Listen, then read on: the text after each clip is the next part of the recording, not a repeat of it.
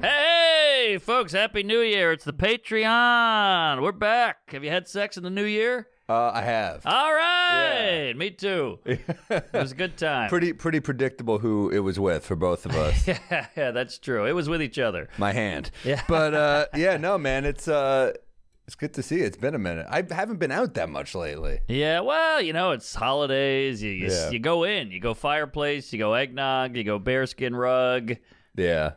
Presents, gifts. Made a couple boulevardiers at home. Ooh, those are nice. What's in that? We've had it on this. It's like whiskey, Campari, and vermouth. Oh, that's good stuff. A little ice. I got those big ice cubes at home. Ah, I love a big cube. Yeah. I was doing the noon drinking all holiday. Yeah. You know, I'm with the family, so it's just like, you know, you got it. There's nothing to do. And they live out in the burbs, the ladies' family, so you just got to start hitting the sauce. Yeah. Nice.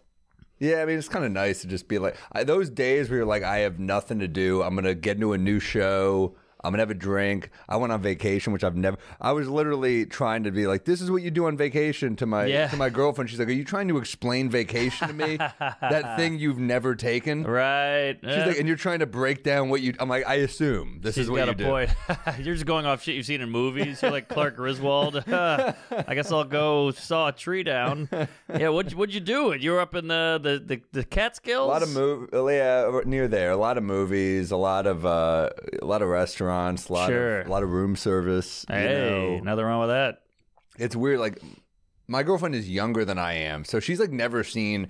She's like, "What's a feel good movie?" We're just in the hotel room watching 22 Jump Street. It's like a fun movie, you know. Yeah. And then she's like, "What's a movie like this?" And I was like, "Have you ever seen like Rush Hour?" She's like, "No." I'm like, "Shit." She's just. You ever date someone younger than you, and you're like, "You've never seen?" I'm doing it right now. Yeah. And my gal has never seen any. I'm like, "Honey, I Shrunk the Kids." She's like, "What's that? Who got shrunk? What?" I'm like, you're crazy." But then I put it on, and she's just TikToking, so it's useless. Yeah. But it sucks. We'll watch The Family Guy.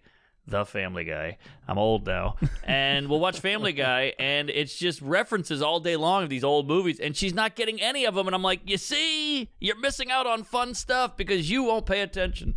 Now I'm turning into, a third grade teacher. No, you do. There is a thing like we do and then you turn to that dude where you're like, why don't we be the person who's like, you haven't seen this movie, you must watch this movie. Then you turn into that douchebag where you're like, you're the old guy. Yes. Where you're like, hey, you haven't seen Dog Day Afternoon, sit down. Yeah, and they're like, here's 3 hours of my life, and then they got to pretend to like it. It's tough. I hate when people show me stuff like, hey, you got to see this book, and you're like, oh, great. Or like the house tour, you go to the house, hey, you got to have the tour. I hate when people show me shit, and so now I'm doing it to her, and I feel bad, but it's in her best interest to see Rush Hour. But even that, you sound like her dad. I know. This is for your own good. I'm going to spank you. But what's interesting? Movies from like the 40s and 50s aren't that tough. It's movies from the 70s that are tough to show. Because that's like the cinema of loneliness period. Totally. Where like, it's Taxi Driver, Bull. The Conversation. Oh, it's just a dude like fixing a car part or something. And you're like, it's 7 minutes this scene. Right. But just... You're going to sit here and watch Deliverance. It's a great movie. That's a tough one. That's tough. Man, respect to Ned Beatty for taking that role. Oh, my God. The anal rape in the woods. That was rough. How do you go to any party after that? Hey, Ned. Woo. I rewatched RoboCop. Talk about dark. Yeah, I mean, that's like, I remember seeing that as a kid and being like, wait, how many times did he get shot? Yes. They shot his hand off, and it was Kurtwood Smith of That 70s Show. Love that guy. Great guy. The mom from That 70s Show is amazing, She too. is hilarious. They're great actors. What's her name? She was on Seinfeld, too. She's in like every sitcom as a bit part, killing it. But, RoboCop, way over the top, and I realize it's a Dutch director. So those Dutchmen, they go crazy. They go hard. Anyone not in America, it's like they're dark as shit. Like, Way have you seen darker. like Korean movies? Oh my God, Korean horror! It's too much. Yeah, I hate that shit. There she is, Deborah Jo Rupp. Oh, she's awesome. She's great. Yeah, she's in every sitcom ever. What? There's one called The Audition in Korea. I think it might be Japanese actually, but it is. I've heard of that. Wild. Like I couldn't get through it. There's a movie, I forgot, where's it from? It's called Festin. Look it up. What country is it from? Festin. Yeah, it's like a family reunion. And you find out basically some real dark shit has happened in the family. Mm-hmm. I think it's like translates to a celebration. Yeah, the celebration. Is it Scandinavian? Because they go nuts too. I don't. What is that? I don't want to sound super ignorant here.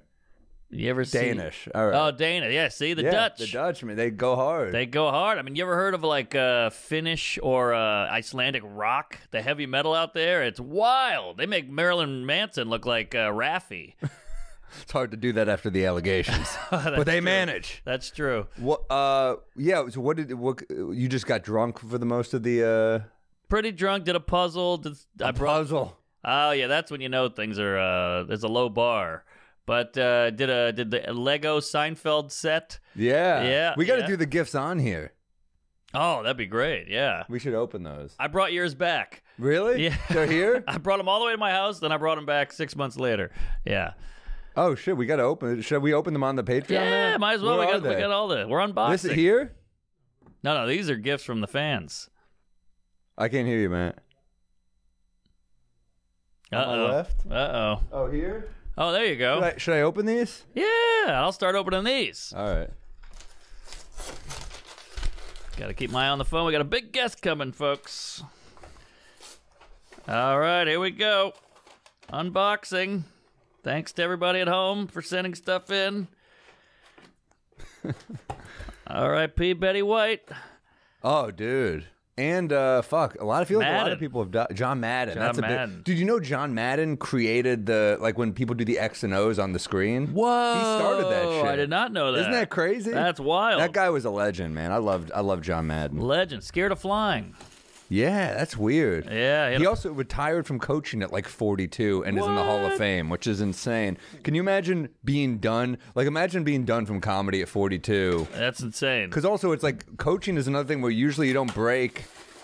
I think I heard somewhere it's like Bill Parcells is the other, like one of the greatest coaches ever. He didn't start coaching until 42. Oh, wow. It's like Rodney. He didn't start till 50 or get famous till 50. Oh, this is dope.